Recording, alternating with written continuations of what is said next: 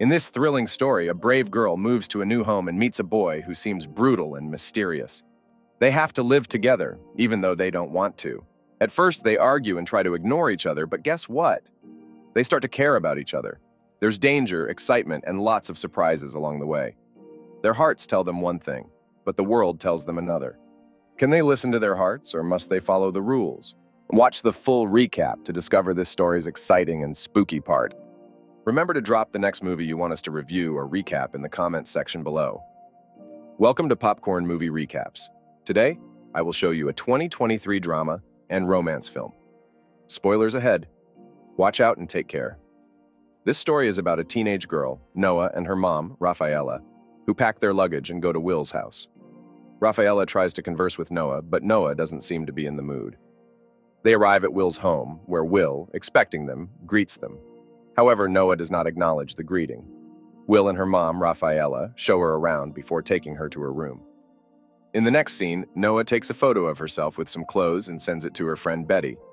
Betty calls her and expresses her envy, telling her to enjoy herself. As this conversation was on, Nicholas was behind her, but she was unaware of his presence, which scared her.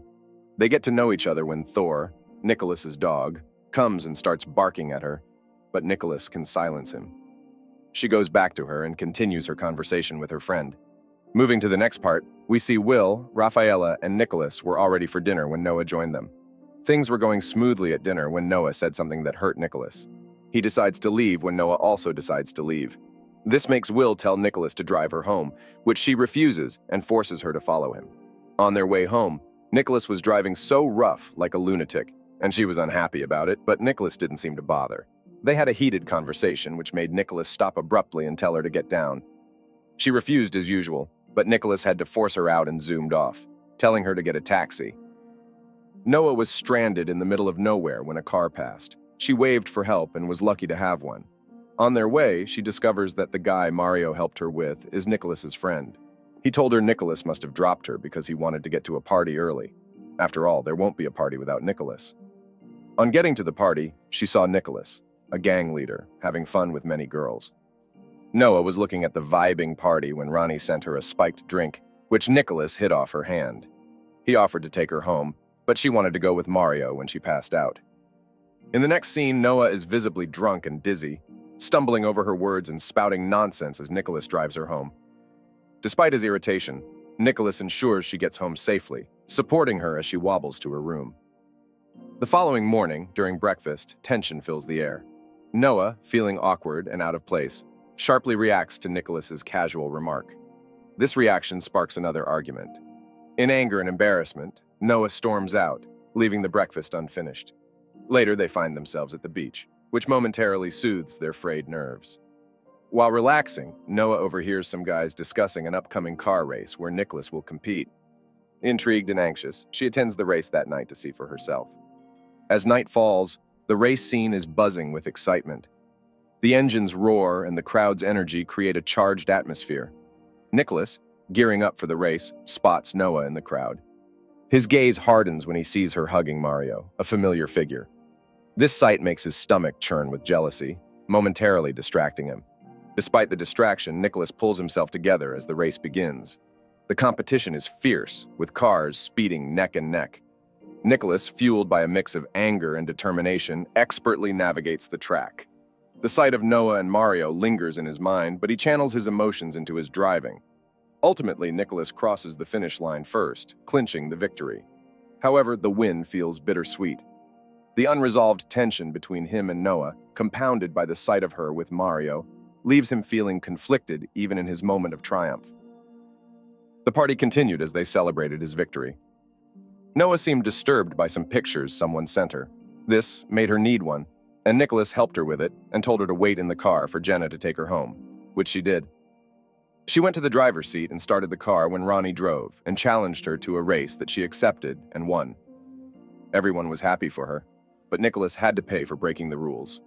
The party ended with a fight amongst the gangs when Ronnie called made Nicholas mad, but they were able to escape before it became worse.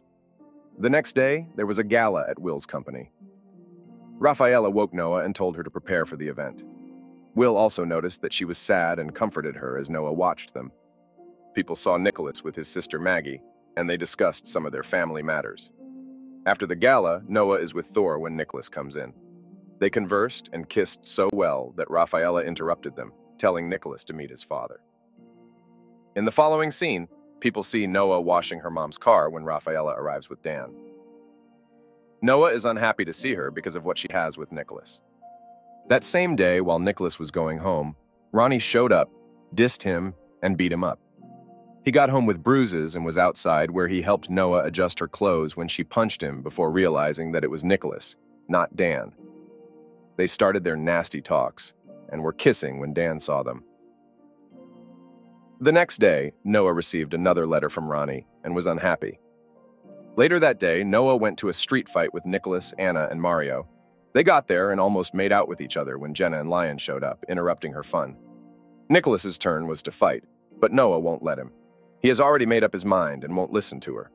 During the fight, she left, leaving him to win the battle, and Mario followed her. They talked a little, and Mario kissed him. This made Nicholas push him. Noah was unhappy about the whole thing, but Mario had to leave. Noah told Nicholas she feared him before going with Maro, Jenna, and Lion. Nicholas seemed to have lost everything. In the next scene, we see Nicholas and Thor exercising at the beach, and Noah working as a wait person. She keeps receiving disturbing letters from an unknown person. As we move on in our story, we see Will telling Nicholas about Noah's father, how dangerous he is, how he beats up Rafaela, and how Noah is scared of him. As the next scene unfolds, we see Noah and Jenna playing a game and taking shots if they lose. They did this till Noah got drunk. As they were about to leave, Jenna called Nicholas to pick them up, which he did. Nicholas was able to stop someone stalking the girl and took her home. Nicholas spent the night in Noah's room and was caught by his father, Will, when he came to announce that Maggie, Nicholas's sister, was in the hospital. They both went to see her at the hospital and discovered she had raised the alarm. They thanked the nurse and left. On their way home, they stopped by a river and made out after conversing about what they would affect when they got home. They also spent the night there.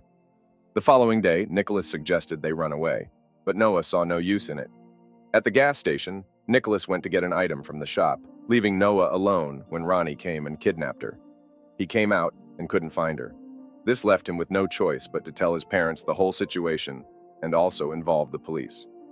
Wills was disappointed in his son because he thought he had left such a lifestyle in the past.